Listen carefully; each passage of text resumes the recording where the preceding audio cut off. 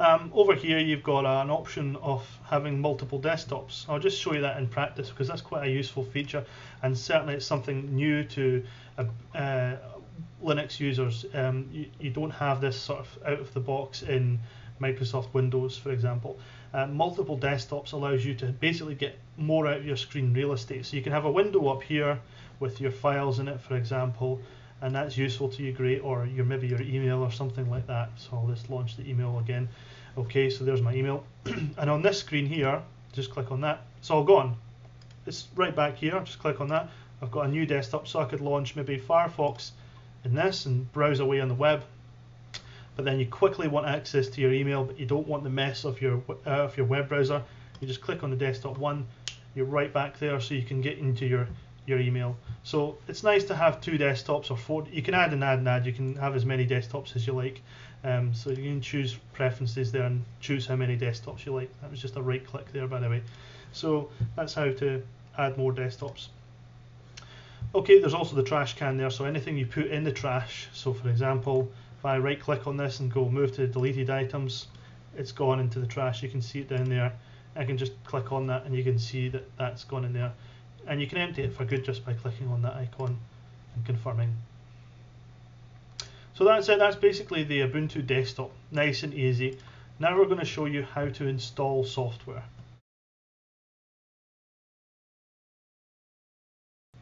Alright, so to install software in Ubuntu, it's really quite easy. The first thing I should say about software in Ubuntu is that we don't actually have to go onto websites, for example, in a way that you do it in Windows or Mac. So in a Windows world, if you click on your web browser, go to Google and type in a piece of software's name, you can usually download it and find an exe file for it or an installer. And a similar case in Mac. In the Linux world, it's kind of different. We don't need to actually go to that level of annoyance most time. We don't actually have to go out on the web to find the software we're looking for. I'll give you an example by this. On the bottom of the applications menu, you'll see add and remove. So click on that first things first, and you'll see the add and remove applications box come up. Now, as you can see down the left hand side again, it's similar categories to those that you see in the applications menu. So let's click on games. Let's have a look at games. And you can see that there's much more software available just a click of a button away. Now, this means that we don't have to go out to the website to find the software we're looking for. And in fact, if I already know the name of the software that I want, I can just click on the search tool up the top there. And I can see there's a puzzle game called Atomics, quite interested in that. Press the tick button beside it. Then the apply changes box is ready to be clicked on at the bottom of the application. I'll click on that. Tells me that there's some change going on. It says I'm going to add Atomics. Are you happy with this? Press apply. I've pressed apply, and because it's a change to the system, you need to put your password in. So I'll put my password in, press OK. Software is downloaded, then it installs it, and that's really all there is to do when you're installing software in Ubuntu. It's that simple. And you might think, well, that kind of restricts me to the amount of software I've got available. Well, the Ubuntu universe, which is a massive big repository full of supplemented applications, is thousands and thousands and thousands of software titles large. There's plenty of software out there for you. So, yep, if you really are looking for something really strange and it isn't there in the standard Ubuntu repositories, yep, you can still go out and look for it on the net. But the easiest way to install software in Ubuntu by far is just by clicking on the add remove, or by using the more advanced Synaptic package manager, which we'll come to in just one moment. But just to confirm that the application has installed, you can see the Atomics program. Yep, it's in there, and I can play the game now. So that's how easy it is to install software in Ubuntu. So I said a moment ago about the Synaptic package manager. Well, what's that? Let's have a look. It's in the system menu. It's under administration, and Synaptic package manager is there. I click on that, and this is basically a much more advanced way of installing software. It's got all the software from all the repositories rather than just a subset of them, which is available through the add remove programs list. So let's have a look here.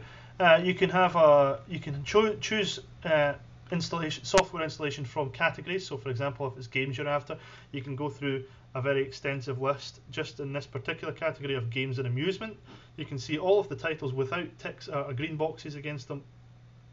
None of them have been installed.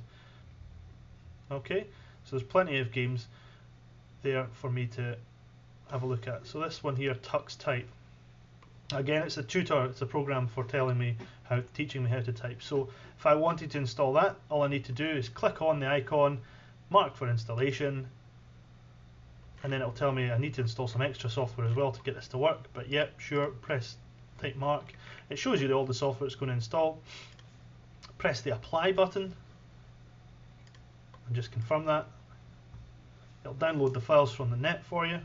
Once it's finished downloading all the files, it then installs the software much the same way that you just saw in the Add Remove Programs dialog. So it's that simple to install software through the Synaptic Package Manager as well.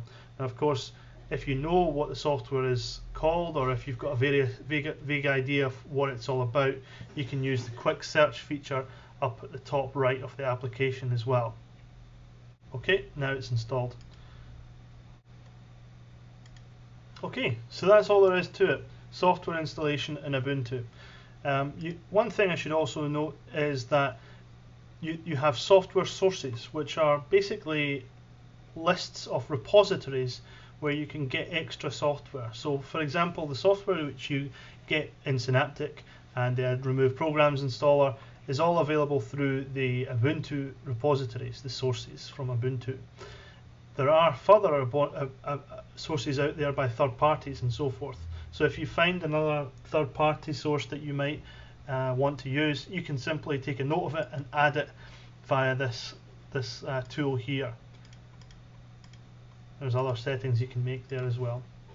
So that's really it. That's how to install standard software within the Ubuntu system. On a more advanced topic, you can download .deb packages. That's files ending with .deb at the end. They are Debian package files, and they can be installed again just by a double click of the file on the desktop as well. And you can install tar.gz. All of that information on how to install deb packages and tarball packages is on the Linux Newbie Guide website, linuxnewbieguide.org. So if you want further information, please search for it on our site. It's all there for you. Okay, so that's the end of this tutorial. I hope you've enjoyed it. Stay tuned, there should be more tutorials coming up soon.